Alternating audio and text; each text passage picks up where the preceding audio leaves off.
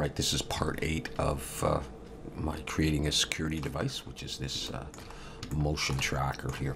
And what I've done is I've done some organization that's going to help me out with starting to put some materials on this and doing some renders.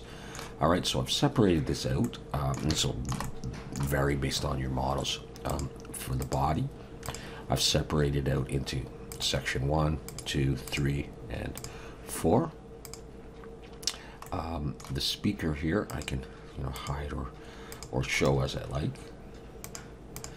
So I've got my just various parts here labeled, so I can go through that quite easily.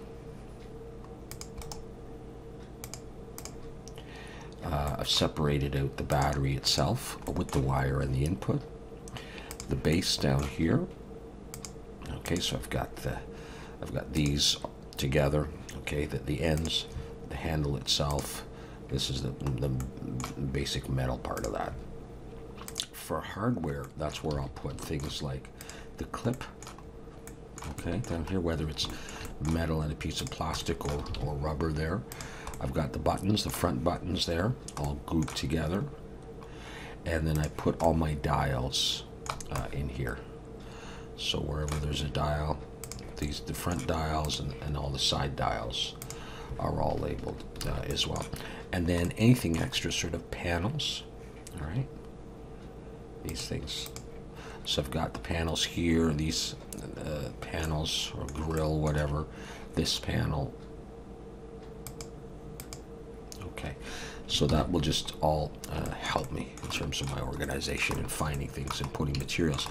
And all I want to do in this video is an ambient occlusion render. And so what I'm going to do is there are no materials on this right now. So I'm just going to create a new material just like that. And I'm going to select everything by pressing A and Shift and click on this one here. So this one is the active one, and go Control L, materials. And if I come over to here, I should have the same material. I should just have material. I could call this ambient occlusion, because that's what I want to do. Not really an ambient occlusion material, but I'll just call it that because I'm going to use it for ambient occlusion. And what I'm going to do is I'm going to bring in a camera. Like that, and then it's at the origin there, so I'm going to go Control Alt 0 so I can look through the camera at that position, and lock camera to view, and to close that and scroll out a bit. And this is a relatively square model, so I don't want this, so I'm going to come over here. I'm in cycles, and I'm going to switch this to 1024 by 1024. I'll get, say that. Okay, so I'll keep saving. I'm going to press 0 to go out of that. We're going to need some light in here, and I'm just going to use an HDRI image. So I'll come over to the World tab, and under Color, I'll click on the circle. I'm going to choose Environment Texture.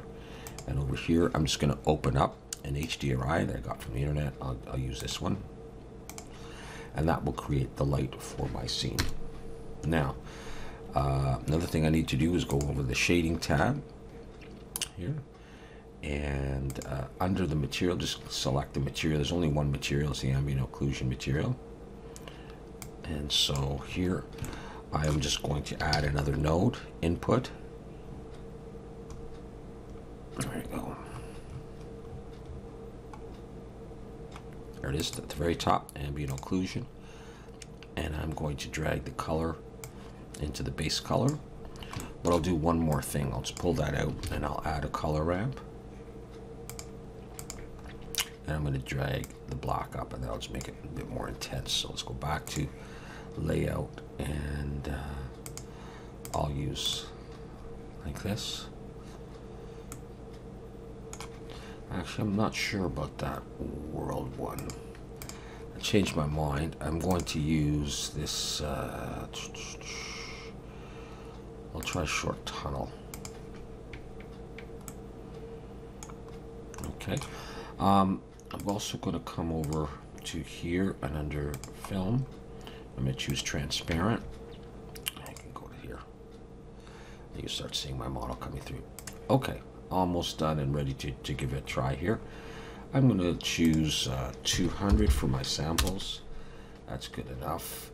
And denoising. And I'm going to give it a go. And here you can see my first render of this thing. And it's looking pretty nice with the ambient occlusion in there. And now I can just come over here and I can press, say, 6. And I'll just turn it around like that. And I'll do another render from there. Okay, so that's just a very basic view of this thing with ambient occlusion on, and in preparation for adding some actual materials and textures to this thing.